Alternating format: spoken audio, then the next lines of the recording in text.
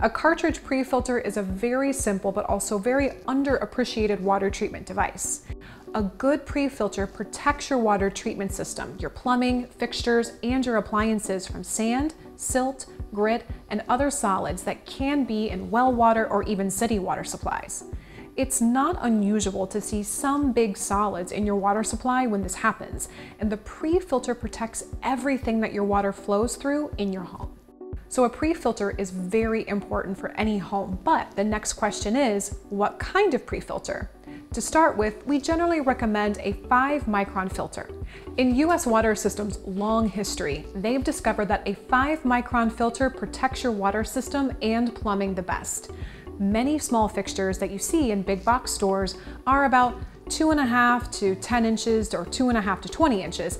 Those are not really whole house filters. A whole house filter capable of filtering all of the water in a home are closer to 4.5 to 10 inches for houses with a 3/4 inch plumbing and 4.5 to 20 inches for houses with 1 inch plumbing.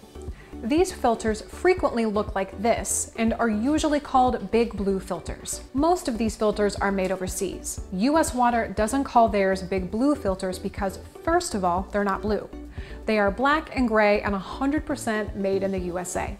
They call them Magna filters. In Latin, Magna means great, and this is a really great filter. What makes it so great, you ask? Well, number one is the Magna seal.